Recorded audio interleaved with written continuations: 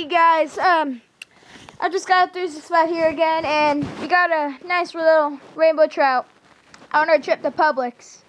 So yeah, kind of funny. Never actually caught a rainbow trout. I've seen them, but like never actually caught them. So I'm gonna say this guy's an average size. He's a nice little fillet. We just can't wait to cook him up. So let's get cooking.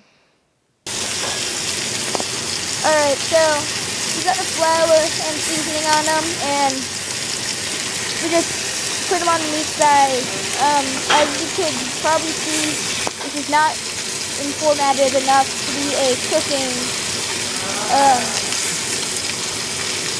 tutorial on rainbow trout, but maybe next time we'll have some cooking videos. So right now he's cooking up.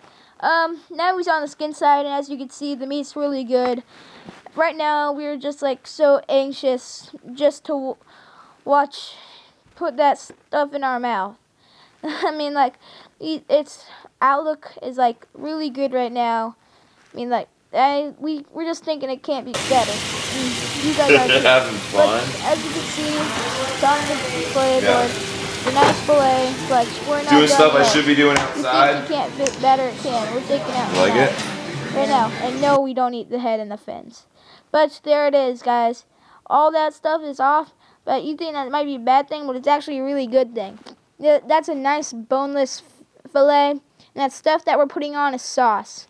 So we're gonna eat them up, and it tasted good.